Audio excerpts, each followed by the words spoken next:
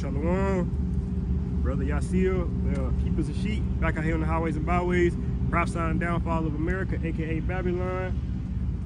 First off, we'll start by giving all praise, honor, and glory to the Most High, Yahweh, Bahashem, Yahweh Shai, Bahashem, Rakakwadash. Double honors to the apostles and elders of Great Millstone. Shalom, shalom to the hopeful elect. Let me get that Revelation. 1 and 3. Revelation 1 and 3. It's the book of Revelation, chapter 1, and verse 3. It says, "Blessed is he that readeth, and they that hear the words of this prophecy, and keep those things which are written therein, for the time is at hand." The scripture say, "Blessed is he that readeth," man, and read what? The scripture, man.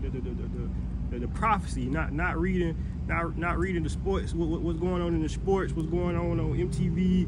You got what the scripture say? You gotta meditate on prophecy, man. Let me get that real quick before I get what you got here.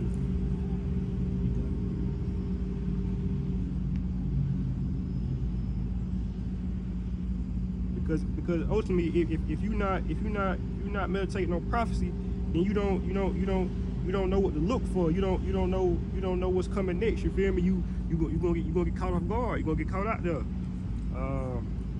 Book of Sirach, 39 and 1, it reads, "But he that giveth his mind to the law of the Most High and is occupied in the meditation thereof will seek out wisdom of all the ancient and be occupied in prophecy." So, I sure say you gotta give your mind over to the law, man. You gotta always meditate and always know in your mind, hey, is this pleasing to the Most High?